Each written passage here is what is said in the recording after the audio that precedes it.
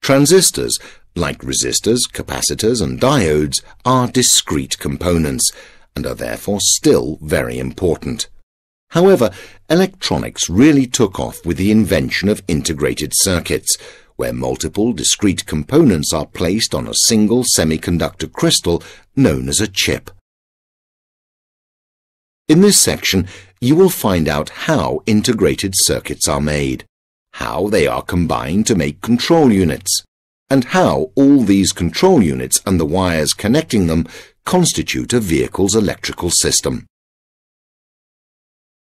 Field effect transistors are the basic components of integrated circuits.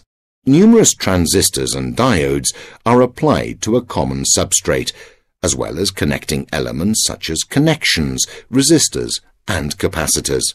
Move the mouse over the semiconductor material to see the components. Click them to find out how they work. You are already familiar with this N-channel field effect transistor. The P-channel field effect transmitter has the opposite structure to the other one. It is referred to as complementary. With crossovers, one connection is sunk into the semiconductor material and acts as a P-type semiconductor underneath the connection crossing above it. The insulation consists of silicon dioxide. Connections are manufactured using the process of aluminium vapor deposition. Resistors are P-type regions in an N-type semiconductor. The doping and size of the resistor track determine the resistance. Capacitors are two conducting paths on top of each other. The top one is made of aluminium and the bottom one is a P-type semiconductor. They are separated by an insulating layer of silicon dioxide. Diodes consist of two adjacent N-type and P-type regions. A changeover switch can be constructed from just two complementary field effect transistors. This is the simplest kind of data storage element.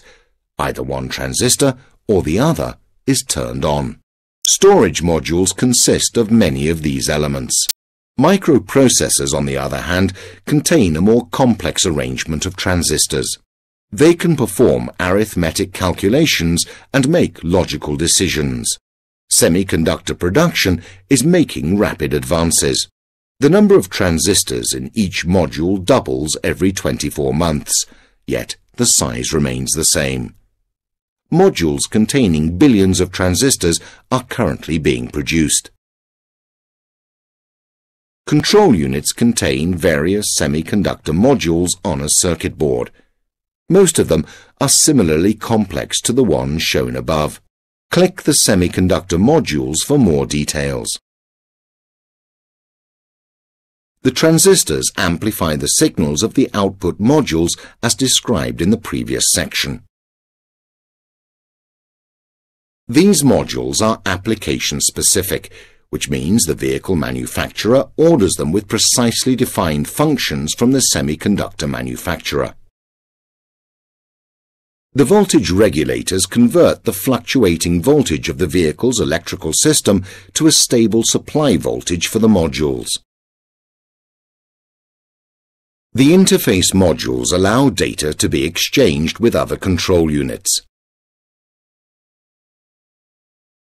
The microprocessor is the central module in a control unit.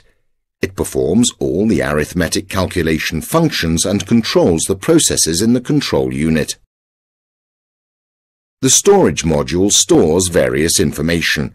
This includes the microprocessor program, fixed data such as characteristics, and variable data such as operating conditions. External signals are sent to the input modules. These prepare them so that they can be processed by the microprocessor. The operations calculated by the microprocessor are sent to the output modules. These convert the signals and amplify them so that various electrical components can be connected.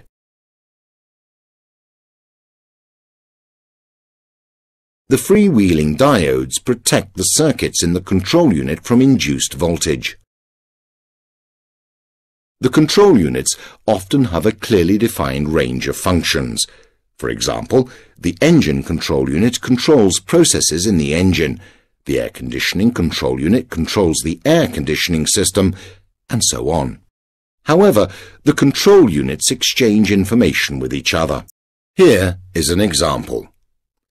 The air conditioning control unit receives the coolant temperature from the engine control unit in order for it to adjust the heating. The engine control unit receives a signal from the air conditioning control unit that the air conditioning compressor will be switched on. It then raises the engine load to prevent the speed from being reduced. In today's vehicles, the control units are not directly connected to each other, but are all connected to what are known as bus lines. Without this complex interaction, the economy, safety and comfort of today's motor vehicles would not be possible.